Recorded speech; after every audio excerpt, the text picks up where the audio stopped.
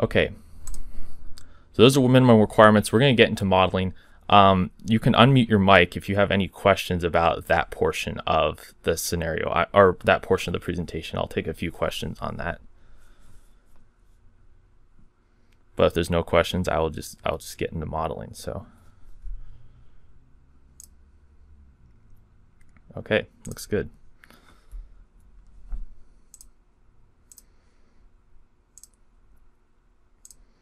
So now I will share. So this is WWHM2012, and if someone in the chat, just make sure that you're seeing that screen, WWHM2012. I just want to make sure everyone sees me modeling. So, okay, good. I got a thumbs up on that. Oh, the meeting chat is muted. Okay, I'm sorry about that. Let me unmute. Okay. Okay, so people able to unmute now. I'm more familiar with Zoom, so making sure people can unmute. If you also have a question, you can just put it in the chat and I can answer it there for you, because I have that pulled up as well. Okay. Now we're going to model a scenario here in WWHM2012. So I'm just going to assume that you don't have any modeling experience, which is fine. Everyone's going to have different degrees of modeling experience, but this was really meant to be a basic workshop anyway. So I have my schematic here. When I pull up WWHM2012, and the first thing we're going to do is select a location on the map, left click. This little patch right here just happens to be SeaTac Airport, and it has a precipitation factor of 1.000. So you're selecting a rain gauge, and the gauge is SeaTac. And if I click around here, you'll get different results for that. So I'll get SeaTac again, SeaTac again. But what the precipitation factor is doing is it's understanding that even amongst the rain gauge, the elevation of that specific location is going to be different. It's not going to be the same. And we know rainfall and precipitation is going to be affected by elevation. So if we're really high up, 1,000 feet up on a mountain and then closer to sea level, the precipitation will be different, even if the rain gauge is accounting for all that area. So that's the reason for the precipitation factor. It's just sort of correcting that based on your location. And now we've derived our rain data, our precipitation data for when we run the model. Now if we go to the schematic here, you see there's a pre-developed and there's a mitigated scenario. The pre-developed shows grass and trees, and then the mitigated scenario shows like a house and a pond, right? So that's pretty self-explanatory. What we're going to do is we're going to show a simple scenario where we're modeling to meet minimum requirement number 7 for our flow control standard. So we have our land use basin. You're going to left click again. You can drop the land use basin in your modeling space. I'm just going to name it pre-developed just for some clarity here. I also do want to mention on the map that site name, address, and city, this does not affect your project results at all. However, when you go to make a report of your project, it will then show up if you put values in there. So if you want to put your site name, address, and city in your project, that will then show up in your report. And WWHM does auto-generate a report essentially to for your project, so that can be pretty useful. Anyways, I've dropped in my basin and have misspelled it. There we go. Pre-developed. And here's what we're going to do for the scenario. We're going to put in 4 acres of sea forest flat or till soil. So there's 4 acres of sea forest flat. It's almost like this was just a empty lot with trees on it, and then a developers come along and they want to develop it. That's kind of the scenario that we're looking at here. So if we right click, we can go connect to point of compliance, and what connecting to the point of compliance does, it just allows you to analyze that specific element or that specific routing. And I'm selecting surface flow and inner flow here and clicking connect. So now that's connected to the point of compliance. I'm going to run the scenario. So now it's generating that pre-developed data, and then we're going to put in our developed land use. Okay, just checking the chat. Everything looks good.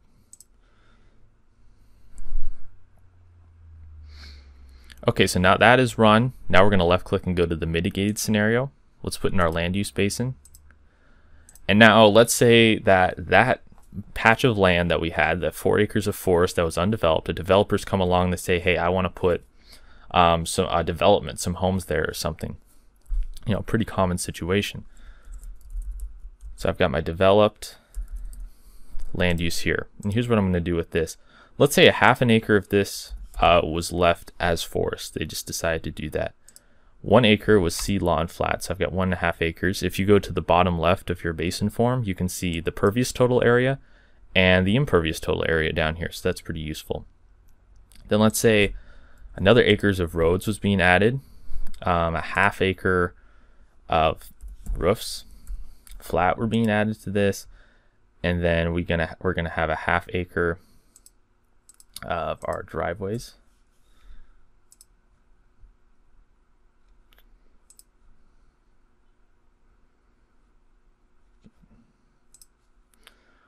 We have half acre of our driveways, and then a half acre of sidewalks.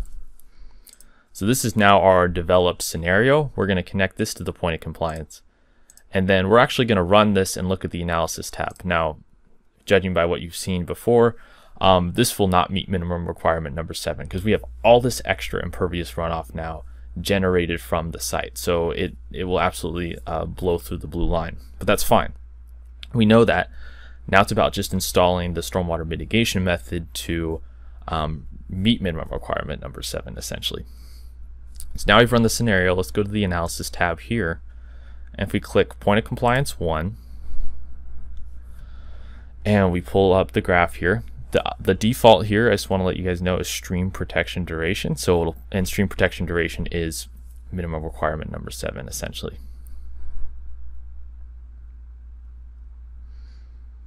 So there's that blue line.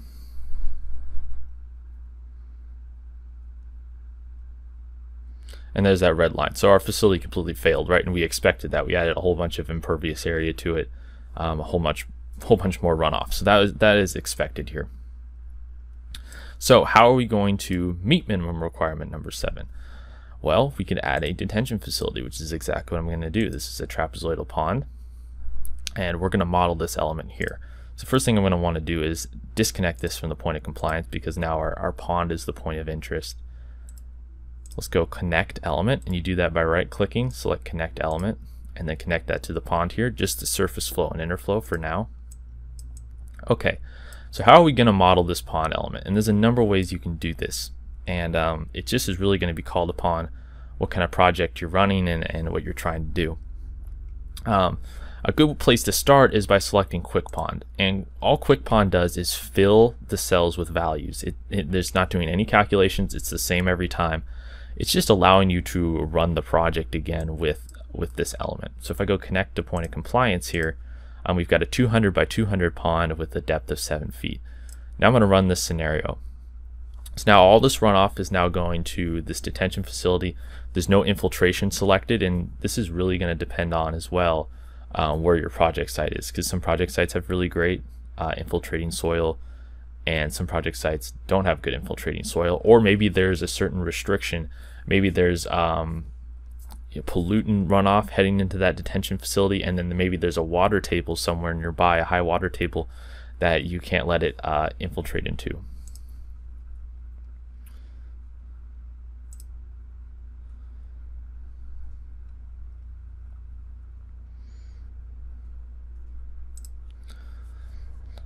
So now that is finished. If we go to the analysis tab, we click on point of compliance 1, and if we look here, it'll perform better, but I don't expect this to pass at all, and I'll explain why. Mostly because it was just a not randomly generated, but just a template generated pond, and it's not often going to work for your specific project. So there's there's pre-developed flow, there's the mitigated flow. You can see it did pass for some of the flows. We're getting closer, but it's not nearly as close as it needs to be, and it seems to be failing quite a bit on the lower flows, and that's what you'll find. So someone might say, okay, it didn't pass for all these flows. What if we just made the facility bigger? And that's one option. So I'm just going to show you what that does. Let's say, okay, let's make this 300 feet by 300 feet. Let's see what this does. We run the scenario again.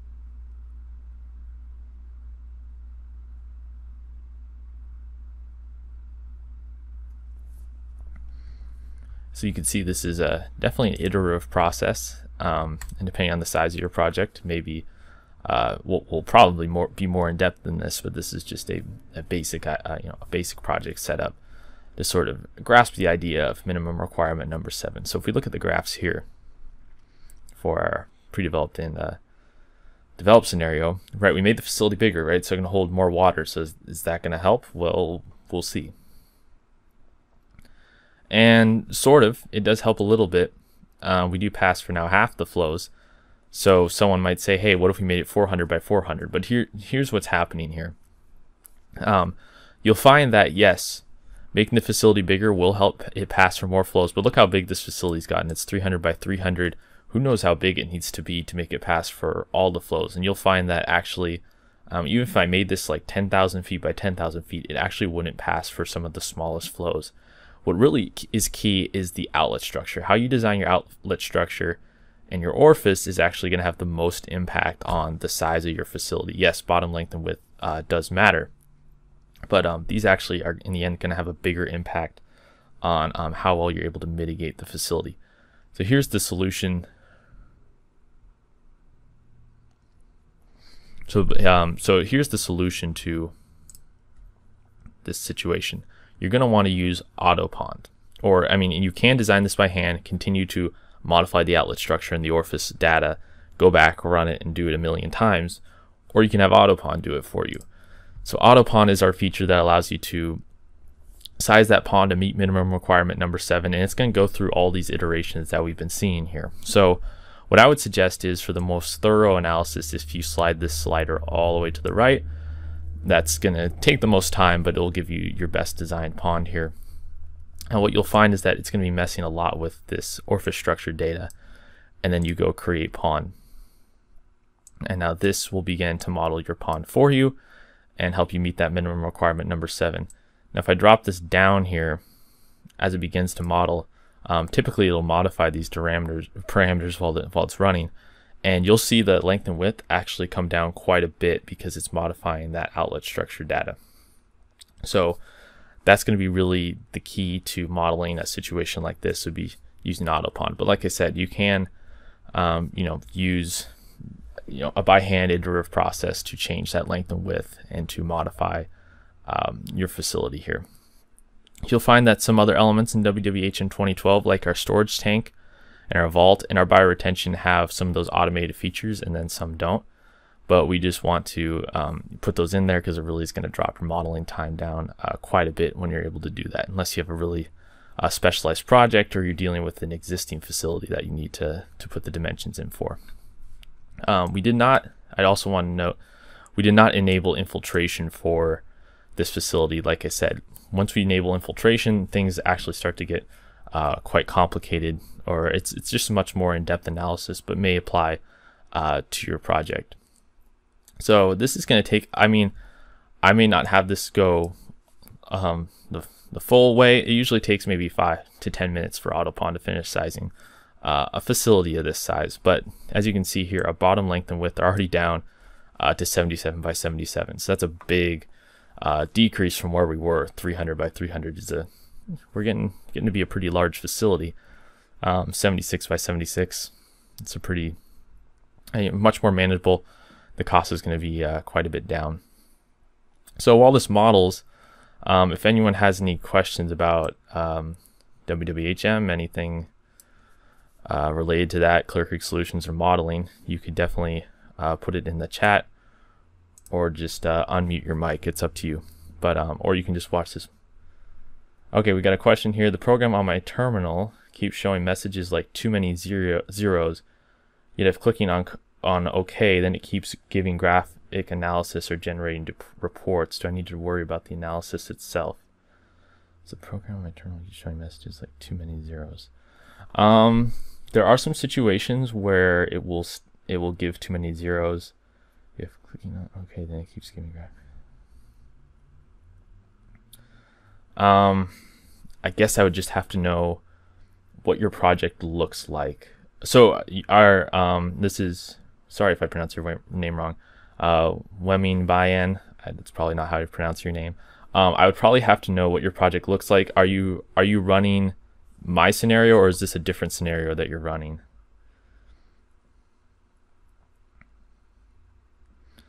Because if it's your own project and you're getting a message like that, then sometimes it's just good for us to look at it, so you can email us that WDM file and we'll tell you why it's giving you that message. The best way to transfer, you plan to run a scenario with a wetland as one point of compliance. I think we'll need to use WWHM soon for that kind of situation. Women says basically same smaller project, thanks.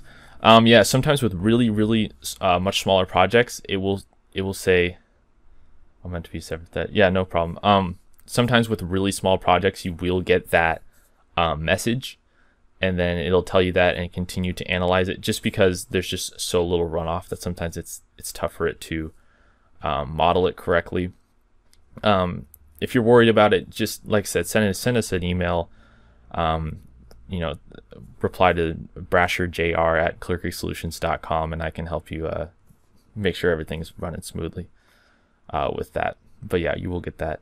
I'm planning to run with a wetland scenario as one point of compliance. So I did not plan on running a wetland scenario here. We have some wetland modeling in our more advanced courses, but I will explain kind of how that's done, because I've worked on wetland projects before.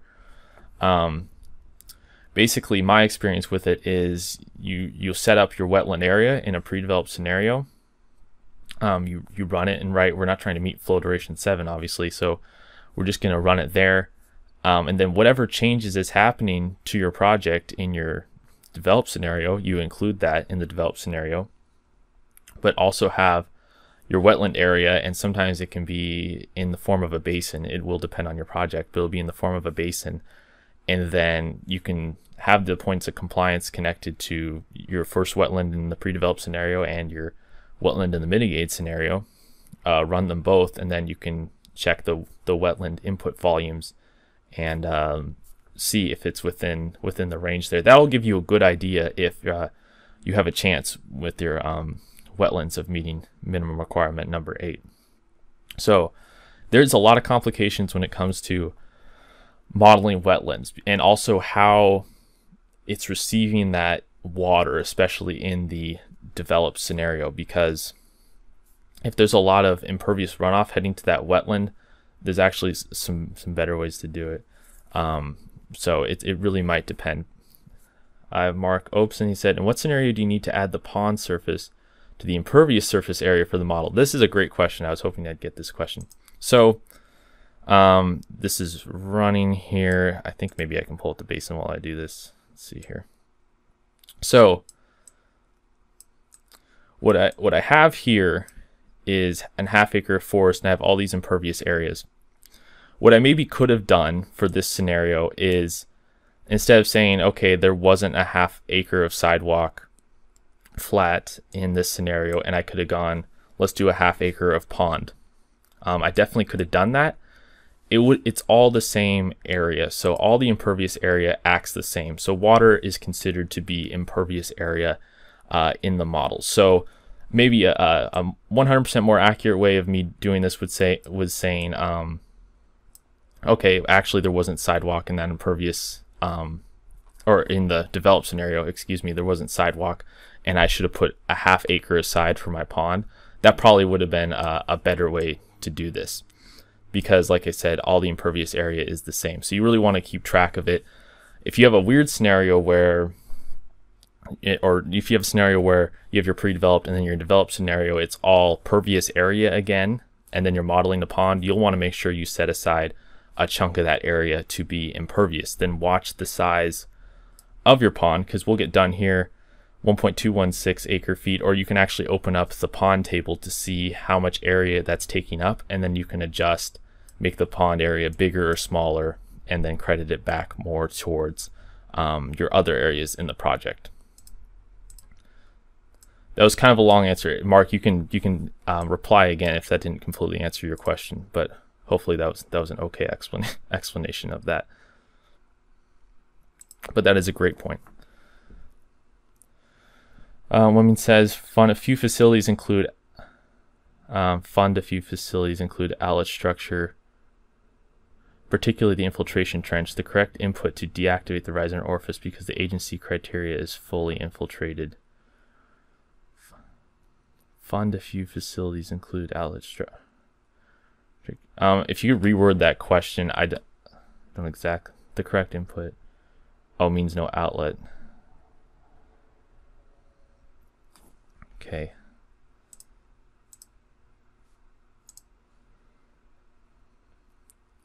So no riser outlet structure for the infiltration trench. Could you just retype that question out? I'm sorry, I'm being a little dense. I just want to make sure I understand what you're trying to say. Mark says, great, basically it is an iterative process. Absolutely is an iterative process because the pond area will change. You'll have to go back, change what it looks like in your project and sort of try and there is a point where it will all converge and it will all make sense, but he's right, it just will take a few going back and forth, but that's part of the gig, I guess. So you can see AutoPond's still running. It'll be done here shortly, where it's getting everything matched up here. So now it's down to 74 by 74. Most of the work has done with the orifice diameter, and you'll find that just the smallest changes in the orifice diameter are really going to have an impact. I'll send an email to explain. That's fine. Just send me an email. And I can talk to you about it too. Just to make sure I fully understand what you're trying to say. We understand that you know, this is some complicated things here, and you know, Washington Department of Ecology has their way of doing things, and then we're trying to implement it correctly in the model, and sometimes it doesn't always 100% translate between the two. So we want to make sure we can help people with that. Okay. Okay, so AutoPond's finished. That's great. About time, right? But it's actually pretty quick for if you understand how much iteration, how much the algorithm is doing. AutoPond is actually pretty impressive. Obviously, for a larger project, it's going to take more time, but it's done here. If we go to our analysis tab, we go to POC1.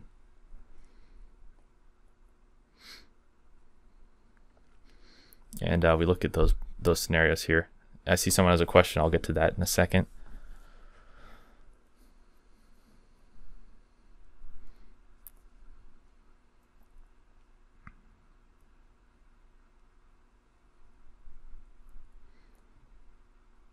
So as you can see, it passes for all the scenarios here, right? So this is a basic modeling scenario, but that's kind of what this was intended for. But basically now our facility is passing.